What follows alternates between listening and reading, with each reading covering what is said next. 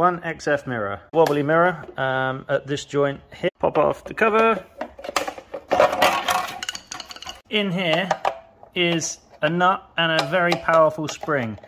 I wouldn't recommend doing this unless it's already beyond the point of repair.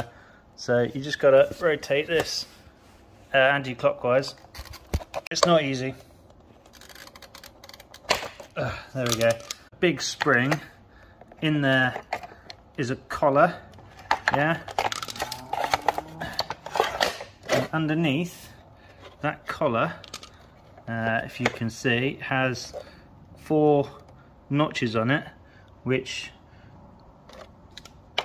go around these lugs in here. Putting it back together is not easy. You really have to put a lot of weight on that to turn it, to get it to grip into those notches.